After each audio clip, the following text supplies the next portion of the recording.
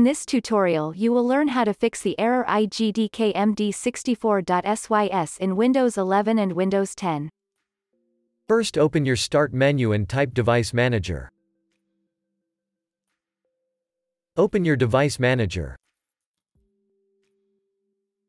Expand Display Adapters.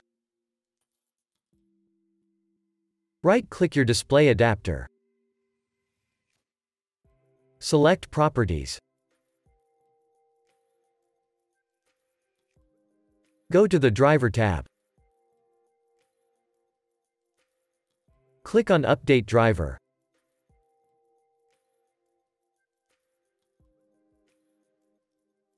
Click on Search automatically for driver software. Wait for the update to be installed. You can also click on Search for updated drivers on Windows Update. If that didn't work, first Google Intel Driver Support Assistant.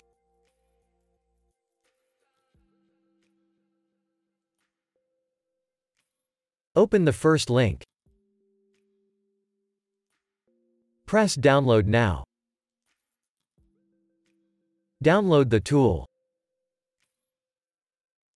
Double-click the installer. Agree with the terms and press Install. Wait for the assistant to be installed.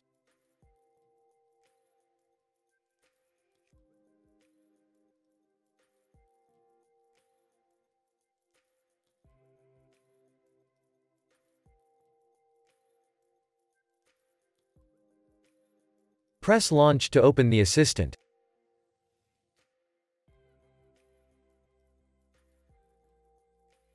In Graphics, you'll be able to update your drivers.